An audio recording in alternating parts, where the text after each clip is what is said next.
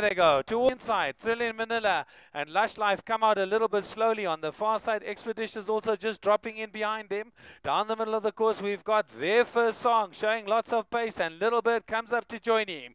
So it's on the inside. Expeditious showing them a clean pair of heels, leads from the filly Princess Kate. Back in third, we've got Lush Life, the grey Thrilling Manila's in the pack there.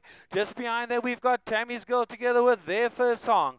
They make their way to the 600-meter mark, and there's none faster than Expeditious. She leads by a length. Back in second is moving up his Little Bird. Just behind there, we've got Thrilling Manila together with their first song. On the far side, Lush Life still in contention with Princess Kate, but Randal Simons on board Expeditious has got a length and a half to spare over the field. Back in second, Little Bird and Tammy's Girls trying to find a finish. Expeditious keeps rolling for Tommy Miller. Back on the inside, Princess Kate. Their first song can't get to them just yet. It's still Expeditious. Little Bird's coming once again, but Expeditious finding a little bit more, and she's going to draw away from back in second, Princess Kate. Third will go to Lush Life on the inside, a good run from him, and fourth will go to Little Bird.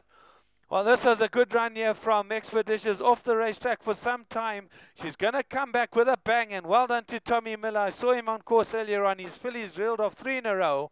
Randall Simons waited for the last to win his race for Lisa Harris, and a good end to the day for Harris Racing. Second will go to, on the inside, Princess Kate. Third to the first timer, Lush Life. And fourth to horse number 2, Little Bird.